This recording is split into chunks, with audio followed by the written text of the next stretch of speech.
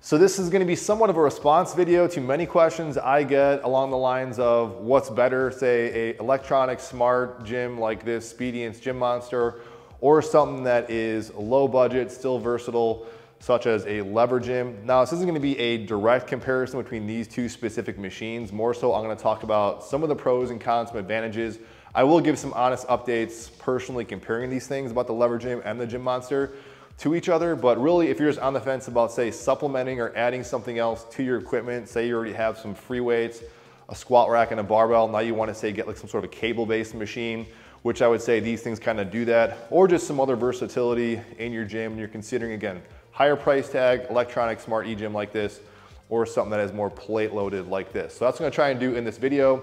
These are just my initial kind of thoughts based on these two products, because I assume most people probably are not going to pick up both of these types of equipment. You certainly could. They have their pros and cons and advantages to each other. But I think most likely you're going to have some free weights, barbell, dumbbells, etc. And then maybe you might pick up one of these machines. With the other exception maybe being like a cable crossover, a cable machine, but I would say this is kind of in that same realm. That's what I'm going to get into. I will link everything seen in this video down below if you guys want to help support me and the channel. Also, I'll just say stay tuned in the very near future. You're going to see something along these lines of these machines coming up in a new review that also might have your brain spinning of some another potential option that you guys might want to add. So I'll just leave it at that. So first, getting into the Speediance Gym Monster, personally, I really only use this thing for about 2 to 3 exercises. I know it does not justify a high price tag for most people, but I have other things that I'm messing around with. Again, you guys know I review and use other things. But with that being said, it makes me kind of think about practically when and how someone might implement and use this in a general workout program, especially if you're using other things and this isn't your own standalone device.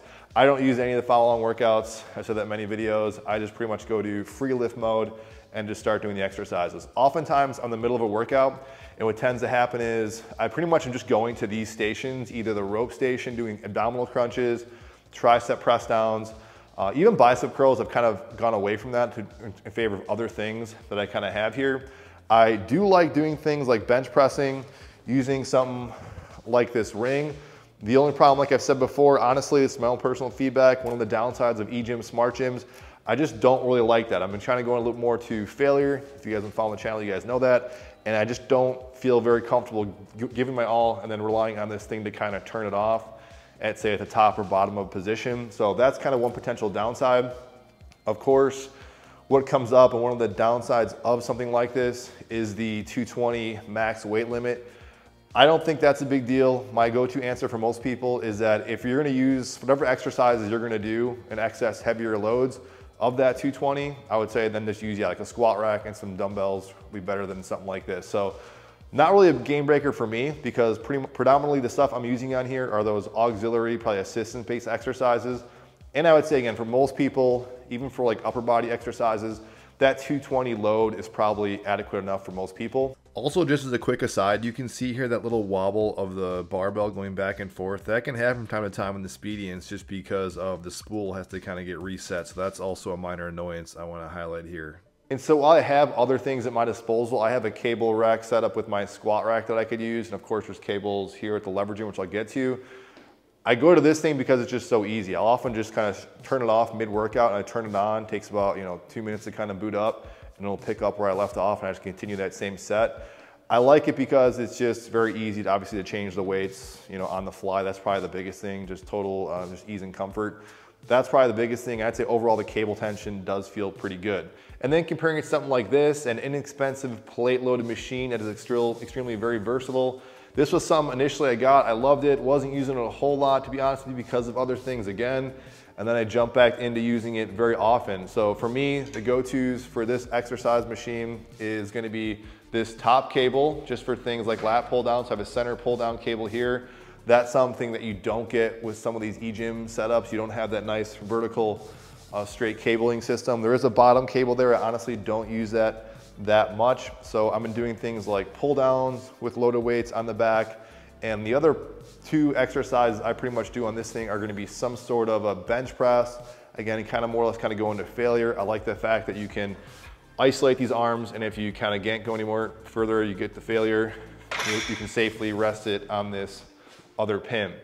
That I also love the overhead shoulder presses And another big one that I would say I definitely like more on this thing than this would be the various leg exercises. So squats, lunges feel excellent on this machine. So that kind of covers the basis of this. And I will just say the pros and cons and the feedback of this versus something like an e-gym is that I'm not messing around with going into like various specific smaller weights. So if I didn't have this machine, and let's say I'm gonna do tricep press downs or cable curls, I pretty much would just throw a random weight in there. I'm not gonna fiddle too much with like 1 or 2 or 5 pound increments versus on here. I can certainly play with that and of course log it.